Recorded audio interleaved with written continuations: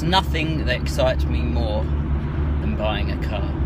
That's what we're doing today. So last night I found my dream truck on eBay and bought it. So we're on our way to see it now. Hasn't started for 10 years, doesn't have any keys. It's all a bit of a gamble, but I'm feeling quite lucky today, so I'm going to take the barrel out of the driver's door, go and get a key cut.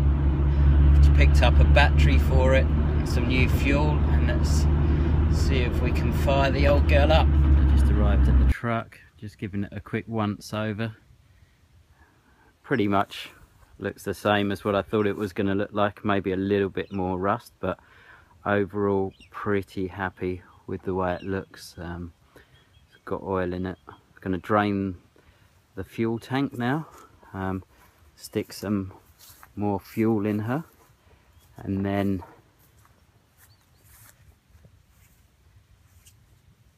put a new battery in it.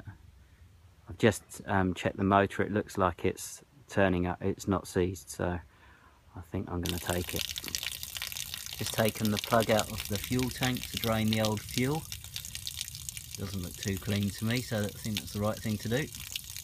Something quite funny just happened. I thought, just why don't I try the Hilux key? It's a Toyota key. In the ignition. You're not going to believe it. I just put the key in the ignition and hey presto, the key turns it, so that's awesome. There we go. Every now and again a little sunshine. Drained the fuel, filled the fuel tank up, put a new battery in it. It looks like the carby's jammed, but I'm going to turn it over, see if what happens. Here we go. It's turning over.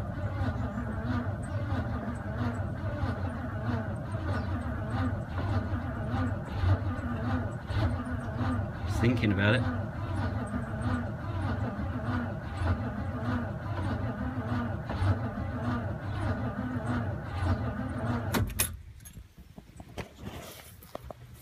Here we go, just winching the old girl onto the trailer. She's on, and let's hope we get through that muddy patch there.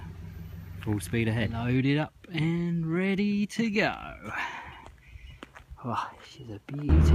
Great day today. Got the FJ on the back of the truck. Very happy. So what ended up happening, drained the fuel out of the fuel tank, put fresh fuel in it, stuck a new battery on it, and then realised that the carburettor was jammed. But anyway, went ahead, needed a key, hilariously tried the key out of this car and it worked, so turned it over. The engine all sounds good, so it's not seized. Very happy about that. So the only thing that I've really now got to do is I'll probably just put a new carburettor on it. It looked pretty bad, and also the fuel pump wasn't working, so this week I'll grab hold of a new carby and a fuel pump and hopefully get it going next week.